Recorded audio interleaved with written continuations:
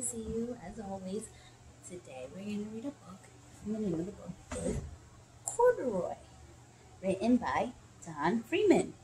And Corduroy is a little teddy bear. He's got green overalls on, a little button here with the strap, and then a button over here. Let's see.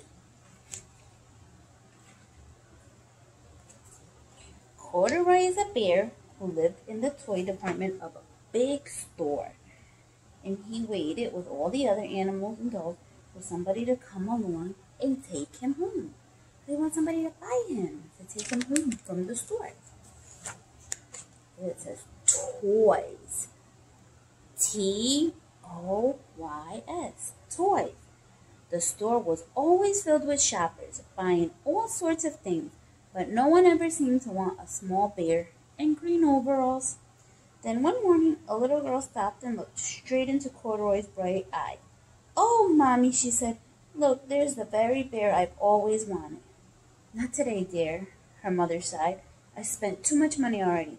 Besides, he doesn't look new. He's lost the button on one of his shoulder straps." Corduroy watched them sadly as they walked away. "I didn't know I lost a button," he said to himself. "Tonight I'll go and see if I can find it." Late that evening, when all the shoppers had gone and the doors were shut and locked, Corduroy climbed down carefully, getting down from the shelf, and began searching everywhere on the floor for his lost button. Suddenly, he felt the floor moving under him. Quite by accident, he had stepped onto an escalator, and he went up. Could this be a mountain, he wondered. "I think I always wanted to climb a mountain." He stepped off the escalator as it reached the next floor, and there before his eyes was the most amazing sight. Tables and chairs and lamps and sofas and rows of beds. "This must be a palace," Corduroy gasped. "I guess I always wanted to live in a palace." He wandered around admiring the furniture. "Then this must be a bed," he said. "I always wanted to sleep in a bed."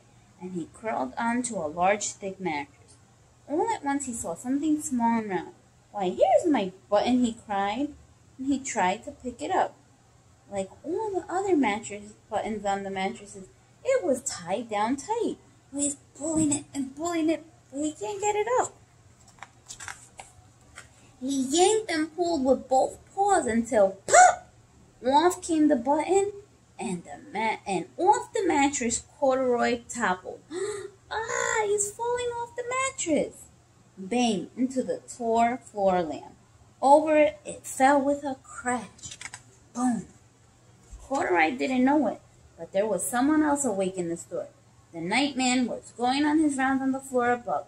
When he heard the crash, he came dashing down the escalator. "Now, who in the world did that?" he exclaimed. "Somebody must be hiding around here."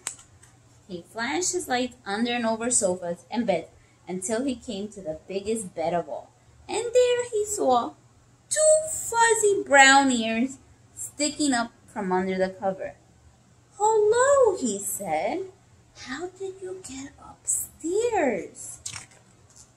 The watchman took Corduroy under his arm and carried him down the escalator and set him on the shelf in the toy department with the other animals and dolls. Corduroy was just waking up when the first customers came into the store in the morning, and there, looking at him with a wide, warm smile, the same little girl he had only seen the day before. "I'm Lisa," she said, "and you're going to be my very own bear.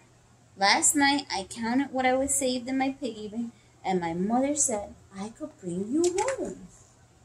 "Shall I put him in a box for you?" the sales lady asked. "Oh, no thank you," Lisa answered, and she carried Corduroy home in her arms. She ran all the way up 4 flights of stairs into her family's apartment and straight into her own room. Corduroy blinked and he went like this, closed his eyes and opened them fast.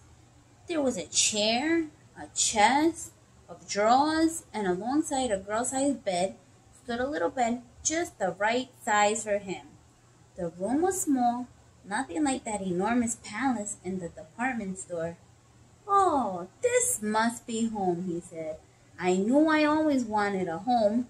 Lisa sat down with Corduroy on her lap and began to sew a button on his overalls. "I like you the way you are," she said, "but you'll be more comfortable once your shoulder strap is fastened." "You must be a friend," said Corduroy. "I always wanted a friend." "Me too," said Lisa, and gave him a big hug. The end. So I hope you like the story about Corduroy, the little bear in the department store who gets to go home with the little girl, Lisa. Alright, boys and girls, I'll see you in our next video. Bye!